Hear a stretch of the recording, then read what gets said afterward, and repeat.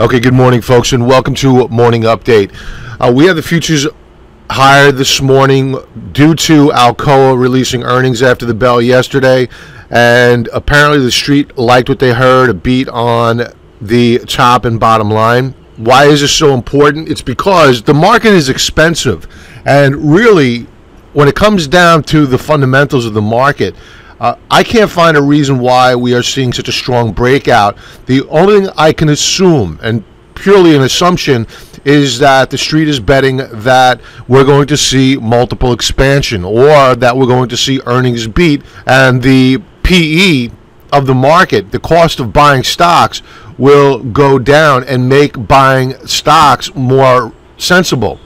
And that's really just a hope right now. But Alcoa provided a glimpse of hope yesterday. I always go by how the stock performs the following day, and that really gives me an idea of the quality of earnings. So we'll keep an eye on Alcoa today, but it was up after hours, considerably high, about 36 cents after hours on a $10 stock. Pretty good move.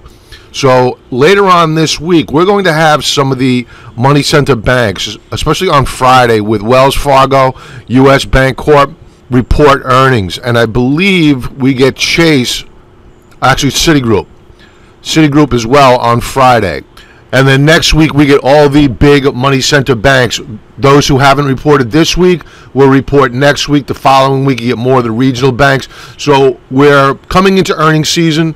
I am not a big believer in buying individual stocks ahead of earnings because I have no control over what's going to happen in the after hours. I have no control over what's in their earnings report, and I need to be in control. So what we'll do is we will look for opportunities for those shares that are at extreme overbought or at extreme oversold levels, and we may trade those into earnings, because usually with those types of names there's anticipation that either in the case of extreme overbought stocks, the shares will rally into earnings due to the fact that anticipation is that they're going to blow out numbers, and vice versa for extreme oversold stocks. But then you get the sell on the news effect, and that's where we profit. So those are the opportunities that we'll be looking at in the next couple of trading days. So let's get to the charts. Okay, now let's begin with a look at the VIX. This is a weekly chart, and I'm using a weekly chart to put into perspective historical support levels. And yesterday, it was only one trading day in the week so far, so this is Monday here.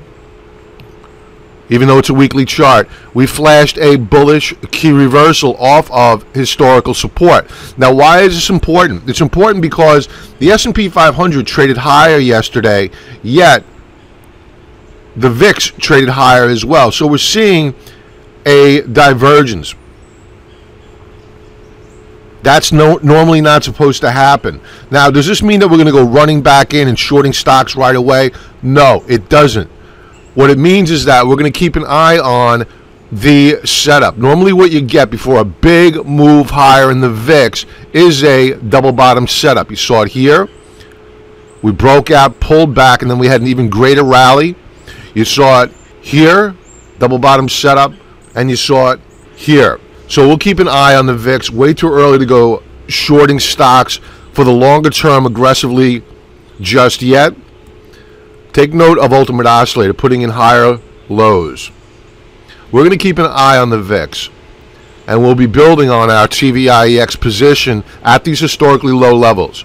That will provide us a hedge. The S&P 500 daily chart rallied yesterday, closed off the highs of the day, volume very, very light. The Dow Industrials, similar price action, closed off the highs of the day, volume very light. The transports continued to rally yesterday, closed off the highs of the day. We are in a trading range.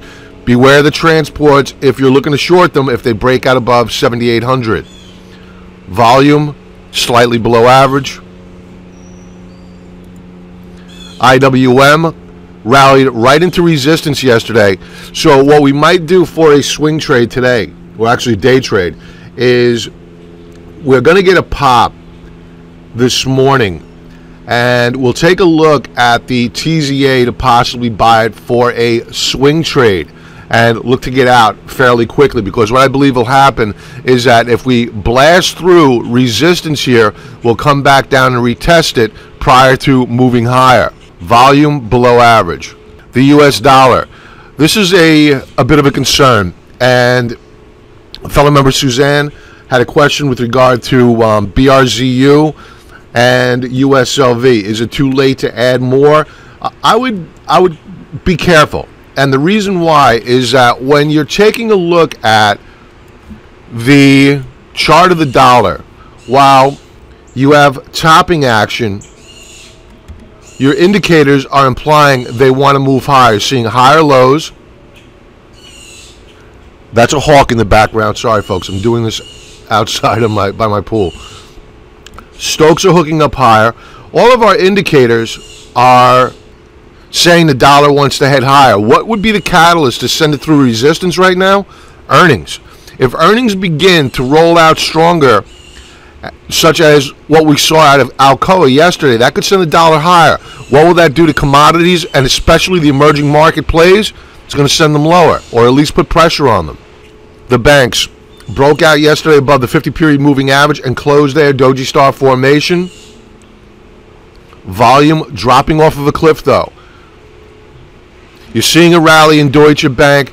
How long that's going to last, not quite sure. But there's serious problems over at Deutsche Bank. And I'll keep an eye on it, because as goes Deutsche Bank, I believe so goes the U.S. banking system. Because everybody has exposure to Deutsche Bank. They're that big. Oil. All right, so we're breaking out in the markets. Everybody's anticipating global growth, yada, yada, yada. We're supposed to buy into that argument. While I said the other day, I stopped out of a position because the short position due to the markets breaking out. I don't necessarily believe with the reasons why they are breaking out. They're just breaking out. So if it's in anticipation of global growth, oil is certainly not implying that we have global growth, because it is really beginning now to fall apart. And you'll remember, overlaid here in blue, I have the S&P 500. For the longest time, as went oil, so went the S&P 500. But that correlation appears now to have, at least for the short term, has broken. Here's the S&P moving higher while oil is breaking down. And if we break down below, where do we close? We're 2 cents away from critical support at 10.63. If we break down below 10.63, it's going to be really interesting to see what happens with oil. Earnings better be pretty god-darn good, because something is going to have to counterbalance this move in oil. And you may be saying, Bob, the markets are probably pricing in the fact that lower oil is good for the consumer. Okay, I would buy that argument, but isn't the Federal Reserve worried about deflation? Isn't that why we are in panic mode with interest rates the way they are, and we are poised to have another round of QE? And let's take a look at the weekly chart. Where has been the concern during these correlated rallies between oil and the S&P 500 and their impact on the consumer? I'm not buying into that argument, because remember what this means. Lower oil prices means less of a demand for energy and exploration. Remember one of the main reasons why coming into the new year, why the markets were going down. The junk bond market. Remember, here we were coming into 2016. Who is reliant on the junk bond market by far the most? The energy and exploration names, especially the frackers. And we've had a heck of a rally back off the lows. Big correlation with the S&P 500. If this begins to break down once again, then you're going to see weakness in the market, and you're going to see oil probably at lower prices. So keep an eye on oil. There's a bigger picture here. There's a bigger story than simply the impact on consumers. And we're not that far away from the all-time highs on JNK, which is an ETF for junk bonds. All right, let's talk positions here. NUGT, yes, we still have naked puts on NUGT, but the setup here, I just couldn't resist. I think that we're down in the pre-market about $3. I think that there's a good chance that we spike higher today Volume continues to drop, but we're holding support. Let's go to a 2-hour chart. You see a breakout above 168.82. We're going considerably higher. Let's go to a weekly chart. Let's see where our next resistance level is. The next resistance level on NUGT is at $214 per share. So we see a breakout today. We're going considerably higher on NUGT. Just beware of the dollar. That's all. Just beware that dollar. Potash, daily chart, holding support, volume light. It gave up its gains yesterday. Let's go to a 2-hour chart. All right, so here's what I'm waiting for with Potash. I'm looking for Potash on this 2-hour chart to stick its nose back above $16 per share, bounce around here a little while, retesting the breakout point. We will be looking to buy Potash. I hate buying stocks that are already in fuego. They've already made their moves higher. I like buying early stage stocks. It's obvious by now. It's how we got really good positions set up in USLV and UGT, etc.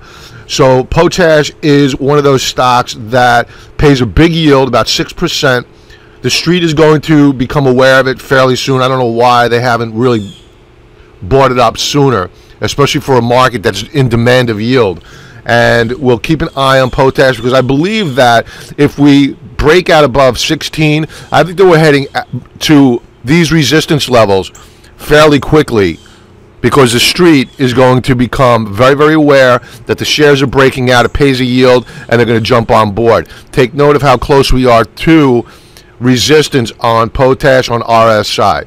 So the chart on a 2-hour basis is looking good, so we may be adding to our position as soon as today. Platinum Metals Group retesting the lower band of support. Platinum on a monthly basis, let's go to the spot price. Here's your spot price of platinum. It is breaking out. I think PLG is going to break out. We're going to remain long. USLV, once again becoming a bit extended. It made a new higher high yesterday, but it sold off the highs of the day. I can't go chasing it here. Volume still above average. So we'll remain long, and I'll be looking to put on the ZSL trade once again as a hedge, because on the ZSL, we are closing in on this historical support level, which I mentioned the other day. And again, this would only be a hedge, a swing trade. Let the froth come off of silver. What might cause that froth to come off of silver? Watch the US dollar. If it breaks out, it'll put pressure on silver. So we're looking at a price between $25.81 and $25.91 on the ZSL, and we'll look to get long. All right, TVIX. Here's one thing I just can't stand about the TVIX. We had an update yesterday on the VIX, yet the TVIX closed down. I chalk it up to it being a trading vehicle. I also chalking it up to time decay, but it happens all too frequently, and it really gets under my skin. So we are now down. We have a one handle on TVIX, and this is why we buy in increments. We don't go jumping in with both feet. It gives us the luxury of shopping. 2-hour chart. Let's update this. Okay, so we've updated this downtrend channel. Well, when I want to add more to the TVIX, if we plunge down below this lower band of the declining downtrend channel, I would step in, because you could expect a counter trend move higher. Or if we break out above this upper band of resistance on a 2-hour basis and we retest that breakout point, I would look to add more. We're already seeing a breakout. Let me update this once again. All right, so we're already seeing a breakout on Ultimate Oscillator. Not my favorite indicator, but it's an observation nonetheless. No breakout yet on RSI, no breakout yet on Stokes, but I will be watching them carefully. Take a look at MACD. I don't talk about MACD often because it's a lagging indicator, but it's an interesting setup nonetheless. Double bottom setup on MACD and a higher low.